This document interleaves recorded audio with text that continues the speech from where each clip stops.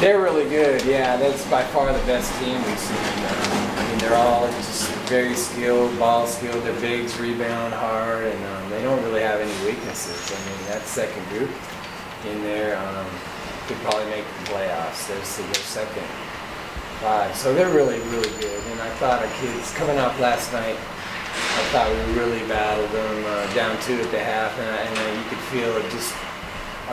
The energy level just wasn't there that second half. Trying to, our game's trying to create some turnovers, disrupt, and we just were a step slow and everything. And they got some good open looks, and they can really shoot the ball.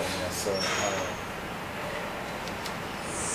Christmas encouraged you tonight?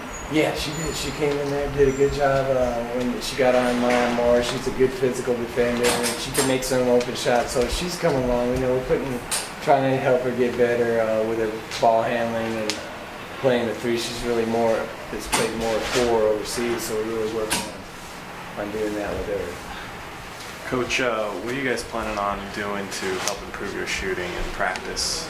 We put a lot of time in shooting the ball, so the problem right now is our inside game. We really don't have not getting much inside, off any post up. So what teams can do is they can really crowd up on us outside. So we're trying to put a lot of time in, extra shooting, game shots, game speed. So just it's a journey we're on. What's kind of your quick fix for that with teams guarding you inside? How are you going to get in there and get some scoring? I think we need to really try to, we're going to need to get some easy baskets. So, trying to get our running game going where we can get some quick scores before defense can set up. And, we got to keep working on it. We got to keep working with our bigs to try to get some more inside stuff. But that's definitely a concern of us still. And it has been all year.